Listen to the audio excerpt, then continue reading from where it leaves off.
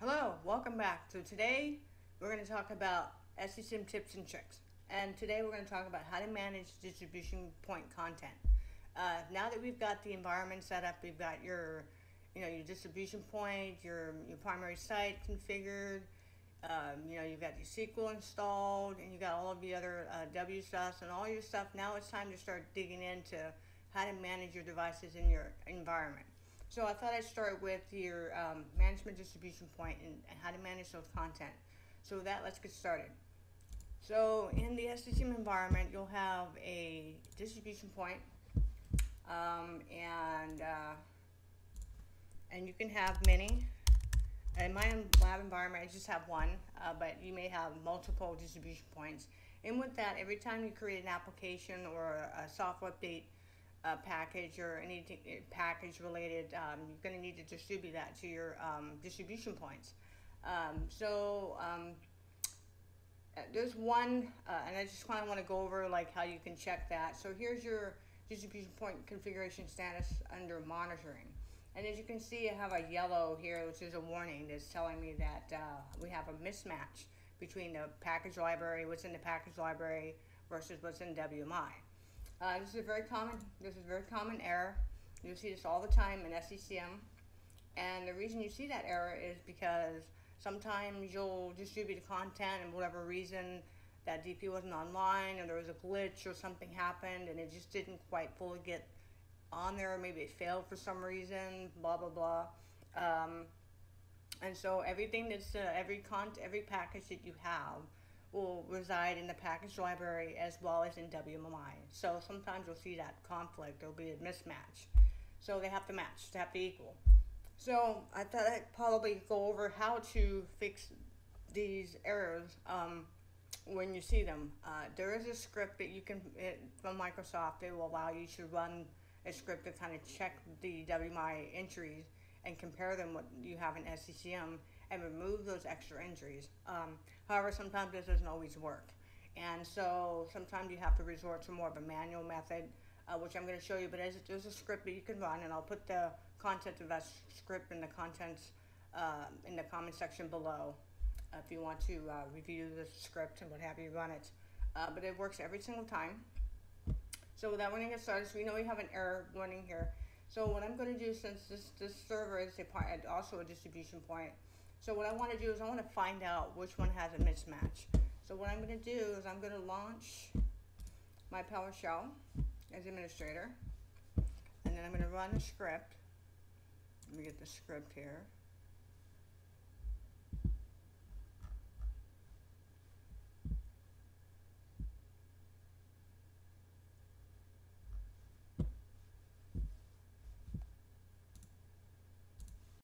Okay, so I found my script, so I went ahead and opened up the PowerShell ISE, and there's a script, and it's going to go ahead and look through to see which items are in WMI and which items are in the package library.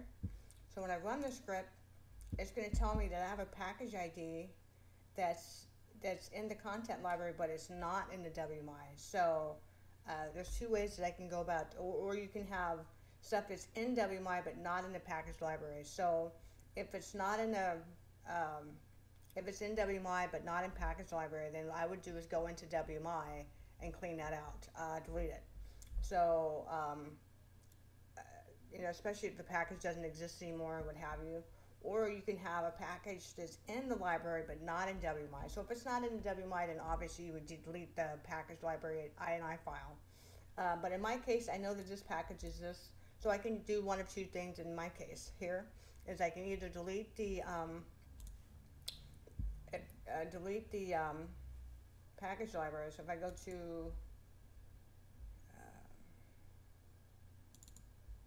package library, as you can see, if I take this, I'm going to copy and search my package library.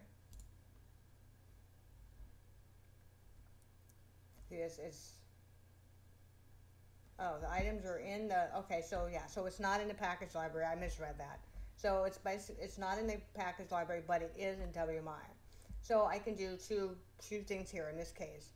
I can redistribute that package so that it will get back on a distribution point, or I delete it from WMI. But in this case, I'm just going to redistribute the package. Now, if you don't have that package anymore and someone had deleted it or got removed and somehow it got stuck in, it's not in here, but it's still stuck in WMI, then you're going to have to delete that. So I'm just going to show you how to do that part first. So in order to do that, you're going to need to go into WMI. So you go to Windows, System 32,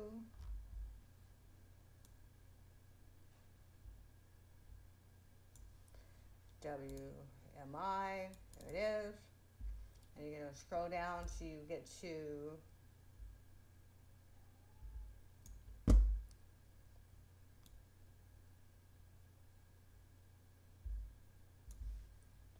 test, and then you want to connect.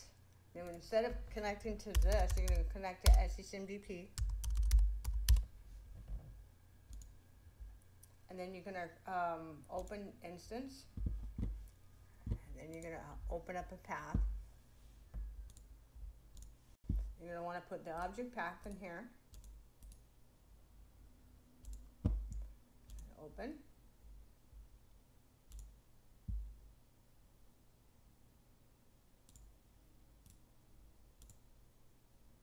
Oh, I had a space in there.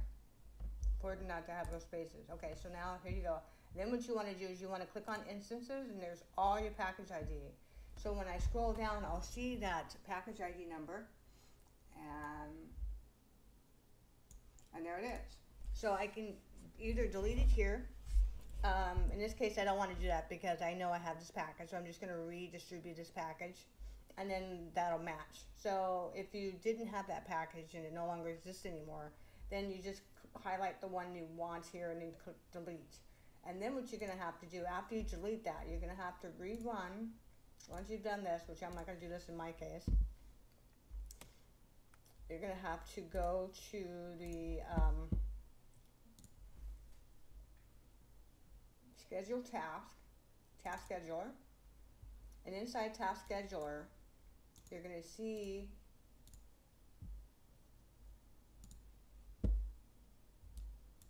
content validation. So once you clean it up out of either the package library or the WMI, you're going to want to rerun this content validation. Once you do that, it'll be green. It'll turn green again. And so when you go back in here, it'll have a green status now because now they match. So I just wanted to give you little tips and tricks on, how to clean up some of these warnings when you see them, because it's very common. And if you like this video, give it a thumbs up. If there's something that you would like to see, some other tips and tricks or some features you want me to review on this channel, let me know in the comment section below, and I'll create a video and show them to you. So again, thanks for watching. Have a great day. Thanks. Bye-bye.